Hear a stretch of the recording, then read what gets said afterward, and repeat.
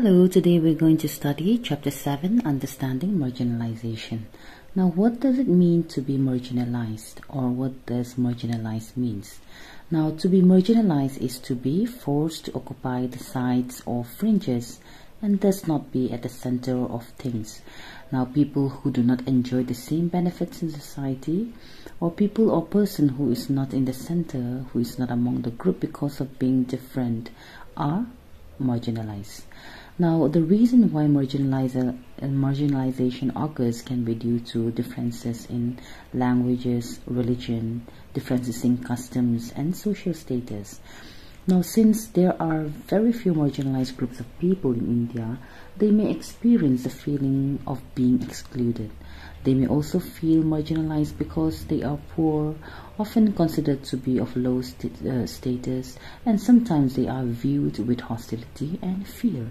Thus, the government and the constitution needs to protect the rights of the marginalized and assure them that they can mingle with other people in the society.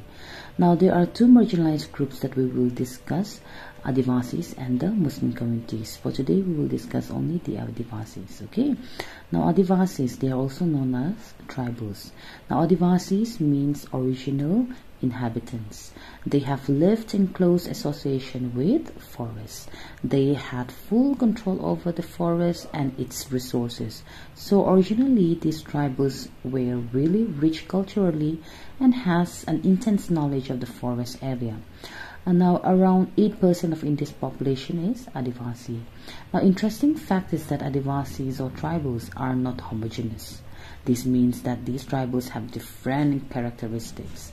Thus, there are nearly 500 different Adivasi groups in India.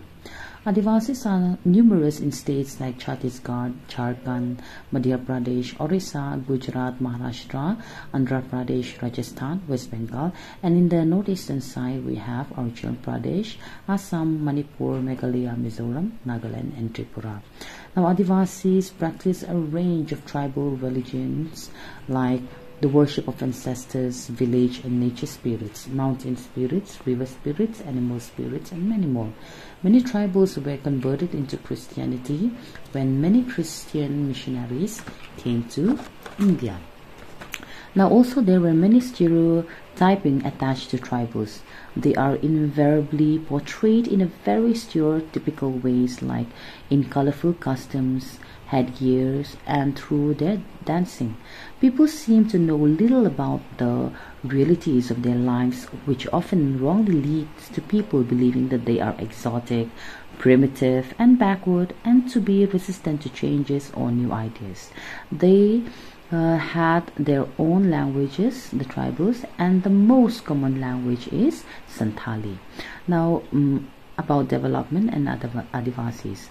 Now, Adivasis today seem somewhat marginal and powerless communities because for the past 200 years, Adivasis have been increasingly forced to migrate and live as workers in plantations, at construction sites, in industries, and as domestic workers.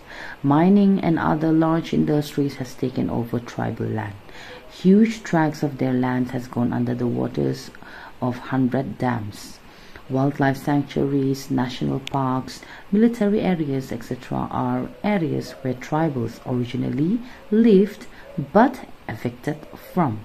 Now, when they continue to stay in this forest, sadly, they are termed as encroachers. We will continue the remaining chapter in our next class.